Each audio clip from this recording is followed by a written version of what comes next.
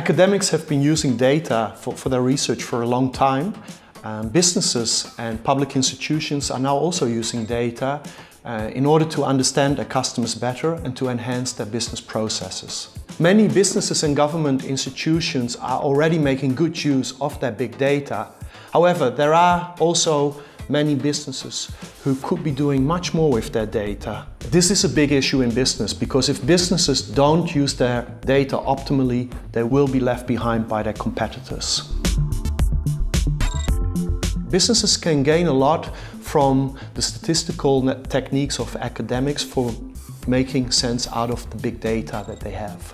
So the first example is predictive modeling, and that concerns forecasting what your customers will do next at an individual level. So that could be which product a specific customer is going to buy next, or which customer is most likely to leave your company for a competitor.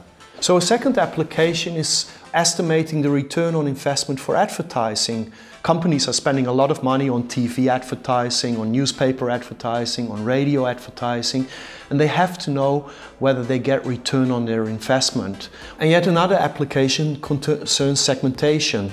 Companies have different groups of customers. You have to recognize these groups and probably treat them differently. You have to offer different groups different products and communicate to them in a different way. Okay, to utilize the big data for your business decision making is not a very easy task to do. Many businesses are running into problems for this. I think there are three important points that should be considered. First of all, you need a good business analyst. A person who can talk with IT people and understands the databases that are developed in order to tell IT people what variables are needed in the database. The business analyst also has to be able to conduct statistical analysis using state-of-the-art techniques, and they have to be able to translate the results of statistical analysis into business decision making.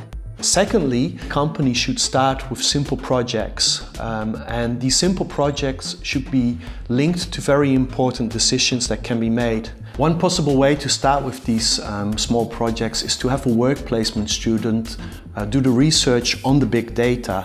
This will not require a big investment, and if it leads to a large return on investment, it will encourage the business to go further along the path of big data analysis, and if they continue effectively on that path, they will not be left behind by the competition.